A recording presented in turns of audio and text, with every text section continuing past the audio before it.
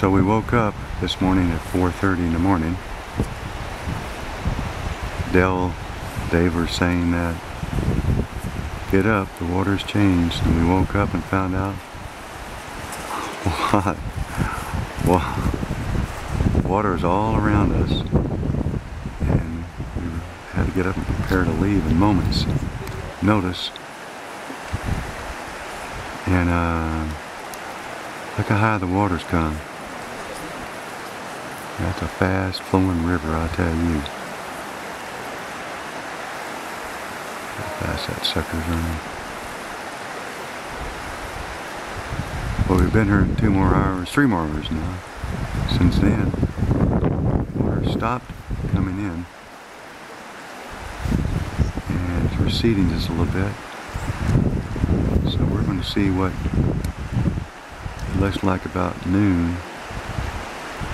We'll see what our next plan is, where we're going to camp, because it didn't rain so much here last night. It rained upriver a lot, evidently. Look out. We have water all around us. Let's see if I go around right here, and you can see we're all packed up right now, pretty much. Everything's knocked down, ready to throw in the boat or something. See, water all around us.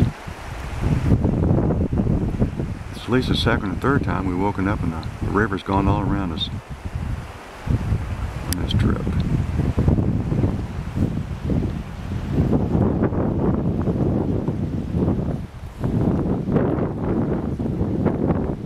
Got some things hanging out, let it dry a little bit.